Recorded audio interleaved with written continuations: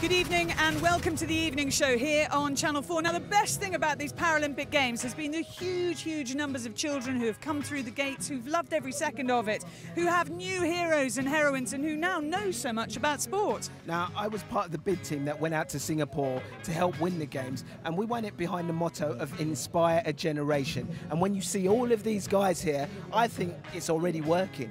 So what's been the best thing about this summer, do you all think?